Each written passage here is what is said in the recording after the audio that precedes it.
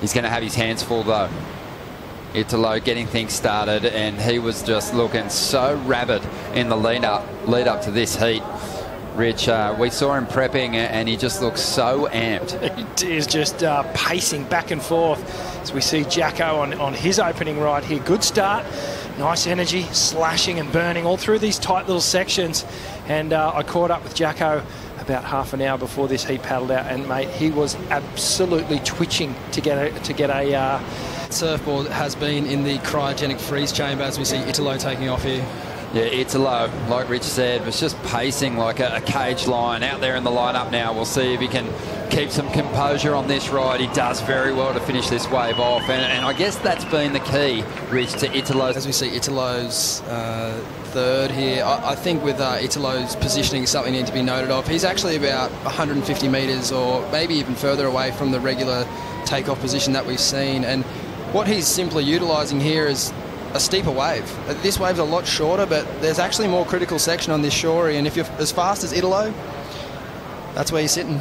Be hearing those 7s and 5s dropping, and he hasn't yet to put a good score on the board, so Italo up and riding now.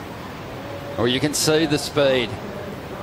It's almost unrivaled on the championship tour, and Italo just swings that board into two very dynamic turns to finish that wave off. Just needs such little space to get those major manoeuvres on the board. I think he might have got out of jail here with Italo not quite riding out of that last turn, but as you can see, like the sections that he's getting, wow, that's so dynamic in such a short space. Down crowd, Philippa Anderson we lost pretty early on in the women's event, obviously. She had a tough draw with Carissa Moore.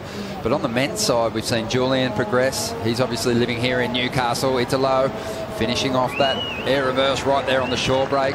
The crowd will be eating that up, but Julian, Morgan, he caused the biggest upset of the event so far. Ryan Callanan progressing through. Jackson's going to have an opportunity here. Italo just continues to chip away here. 17 waves he rode in his last heat, and the wave count's coming up a little bit too in this one.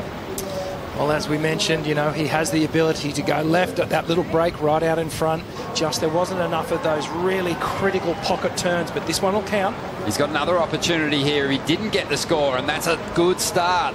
And ripping in once again, you can see how much he's putting into each of these manoeuvres. Plenty of body torque. Whipping that board as hard as he can, and a solid finish on the inside. There's that reliability we were talking about when it comes to performing with the jersey. Really asking the crowd to get behind him, and here goes Italo with the counter punch. Yeah, Italo always swinging that tail around and right to the point of release. And he gets a bit of a combo rolling through to the inside here. Now it's a bit of fun with it. Kicking a little shove it, little varial there on the inside. And he'll step off onto the sand.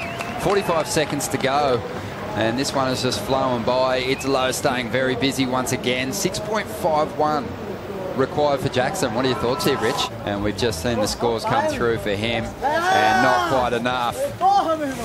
And Italo, he's excited and he's happy to survive what was, in the end, a pretty close heat against Jackson Baker. We'll be back in a moment.